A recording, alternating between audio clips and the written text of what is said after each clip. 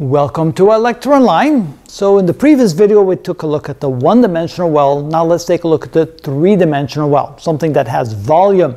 So we're going to put a set of particles inside a volume, and notice that the volume will simply be, of course, the product of the three sides, and the energy can be expressed in terms of energy squared being equal to the sum of the energies in each direction squared, because of course a particle will move in the x, the y, and the z direction.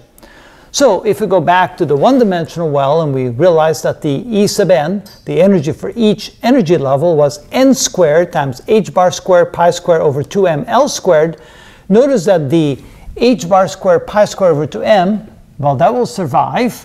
But now for the n squared over L squared, we now have to add the energies or the motion in the three directions. So we have the n sub x over L sub x squared, n sub y over L sub y squared, and n sub z over L sub z squared.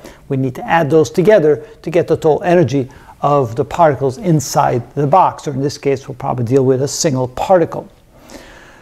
So notice that the n will be equal to the square root of simply the sum of the squares.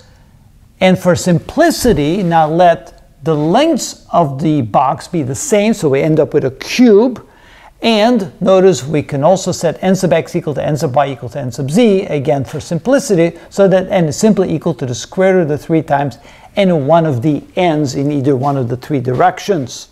We can also then assume that L squared is equal to the volume to the 2/3 power. That's one way to express it. And so now we can go ahead and rewrite this expression for the one-dimensional well to the three-dimensional box. We still have the pi squared h bar squared over 2m, but in the numerator we'll have n squared. Notice that n squared will simply be the sum of the three, and of course the denominators will be the same, so we can add them.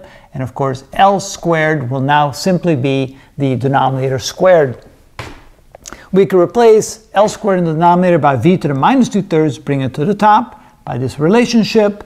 And now we need to find values for n squared. Now, notice, when we come back over here, if n sub x equals n sub y equals n sub z equals to 1, then n1 squared is simply going to be the sum of the squares, or 1 plus 1 plus 1, or 3.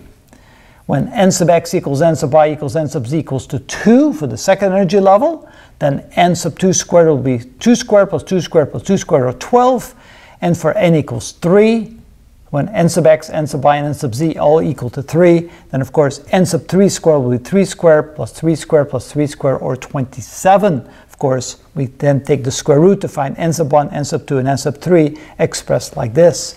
But now we finally have the ability to describe the energy of each of a particle in a three-dimensional well by simply writing it as 3 pi squared h bar squared v to the minus 2/3 over 2m for n e sub 1. For e sub 2 we have 12, and for e sub 3 we have 27. So you can see that the increase of energy is different for a three-dimensional well compared to a one-dimensional well. So that's shows you the difference. It's essentially that we have L squared in the denominator can be written as v to the minus 2/3, and the n squared will be 3, 12, 27, and so forth. And that is how it's done.